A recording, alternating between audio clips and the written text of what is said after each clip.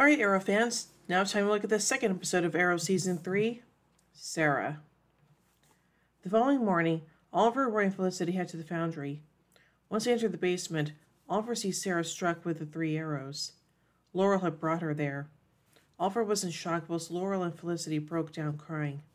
Oliver closes Sara's wide-open eyes and holds Laurel to him as he repeats, "I'm so sorry," over and over. 5 years ago in Hong Kong, Oliver learns that he is to sniper kill someone. He aims the gun, and when the person turns, he is amazed that it is his best friend, Tommy. In the present, Laurel is remembering about Sara from when they were growing up. Oliver vows to find who killed Sara. Laurel says that she'll help him, but Oliver doesn't want her involved due to being upset. Laurel decides not to tell her father right away. Laurel then leaves the bar. Oliver tries calling Thea but gets her voicemail. Felicity comes over and tells him that they didn't get anything on camera. Oliver heads to the roof and looks into who shot Sara. He soon begins to imagine what happened when Dick shows up. He asks if Oliver is okay and tries to be there for Oliver, who is upset with the knowledge of how the person killed Sara. Felicity calls and tells them that Detective Lance called, so he heads off to meet the man. He then tells the Arrow about how the shooter is dropping bodies of businessmen.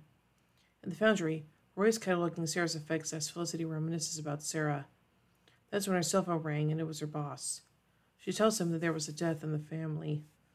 Oliver arrives, and when they look into the shooter of the businessman, who is the shooter of the businessman. Oliver looks at his phone and gets upset when he hasn't heard from her. In Hong Kong 5 years ago, Oliver learns Tommy was there because of him, as he got into his email before he could contact anyone. Felicity learns that Roy is looking for Thea. It then shows Felicity the note she left behind.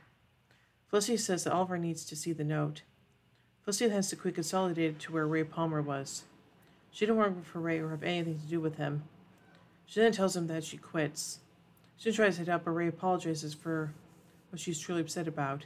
She then leaves. Oliver heads to talk to the drug dealer who could have seen something. He had to threaten the man. Dick is looking at Argus's files like Oliver had asked and learned that the man shooting the businessman is Simon LaCroix. Oliver then went after him. Laurel is still in the foundry and asks to see what's happening, so Felicity pulls up a camera feed. Oliver shot of his bike and the man makes a quick escape. Laurel then gets upset. Felicity's looking into a connection. In Hong Kong, Oliver tries to come with a better plan than killing his best friend. Tommy is then drugged. Oliver gets upset at Felicity and he apologizes. She removes her glasses and breaks down because she's upset about Sara. Laurel then heads to the hospital and makes her way to talk to the witness. She then threatens the man, wanting to know what the man knew. He then reveals that they were trying to build an oil pipeline. Someone across the way shoots him dead through the glass. Oliver tries Thea again and gets her voicemail. He begs her to call him back. Roy looks on. Dick shows up and asks what Oliver needs. Roy then gives Oliver Thea's note.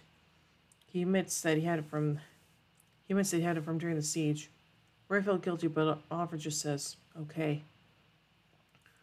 Laurel bumps into her father, and instead of telling her father about Sara, she remains quiet. She heads to the foundry and tells Felicity and the team about what she learned. Laurel grabs a gun and Oliver tries to get Laurel to stay behind, and promises not to let him escape this time. Ray has a speech in front of the businessmen inside of Quick Consolidated. Ray tells them about giving up his money to fix Star City. That's when Simon breaks in and goes after his target. Ray intercedes as the Arrow fight Simon. Ray watches as Roy and the Arrow fight the man and then go after him. The Arrow and Simon shoot each other face to face. Laurel then shows up before Oliver could find out who hired the man. Laurel believes that the man had killed Sara, but the man denied it.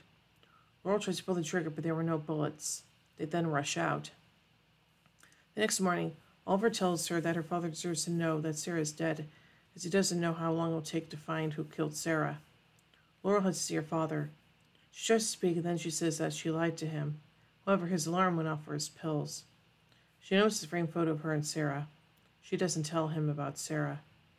That evening, they decide to bury Sara where her headstone was. Felicity starts throwing some of the dirt back on the coffin, claiming that despite it being a Jewish custom, it felt right. Oliver follows. Laurel declares it isn't right and that it was perverse to bury her there. Oliver holds Laurel. Diglin tells him that his daughter is named Sara. In Hong Kong 5 years ago, Tommy wakes up and begs for his life. Oliver is the one who is behind him and talks about ransom. The other man shows up, claiming to be police, and sets him free. In the foundry later, Dick tells him that he's back on the team and how Sara and him were like family. Oliver then says he needs to go get Thea. Oliver says he doesn't want to die down there. Laurel holds Sara's plushie and then looks at the leather canary jacket. Dick looks on his baby Sara. Roy's alone, looking an old photo of him with Thea. Ray is at Quick Consolidated when Felicity shows up. She tells him she changed her mind as she wanted more out of life. According to Maltese, Malcolm applauds Thea as she works out against two opponents. "Thanks, Dad," she says in response to his "well done." So now let's take a look at some trivia surrounding this episode.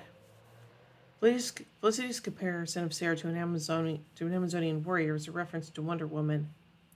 Korak is mentioned several times in the episode, described by Felicity as the largest untapped oil field on the planet, where Emmertech was planning on striking a deal to build an oil pipeline.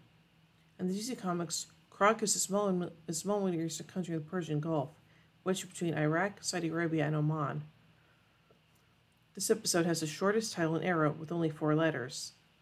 This is the first episode in the Arrowverse to be named after a character in a civilian sense and to only contain the character's name. Oliver normally foreshadowed his death on Crisis in Infinite Earths Part 1 when he told Diggle, "I don't want to die down here." In that episode, Oliver died in a bunker similar to the one where Sarah's body was taken.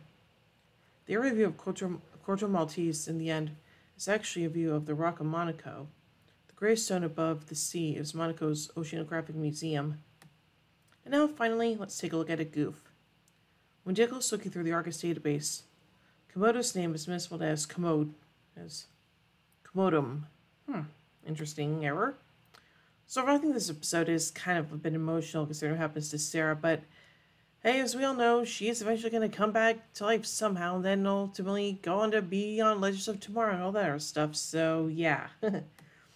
So overall, I give the episode Sara 4 arrowheads out of 5. Well, and tune in a bit as we take a look at the final episode of the day, Corto Maltese. So, until then, in the words of Oliver Queen, you have failed this city.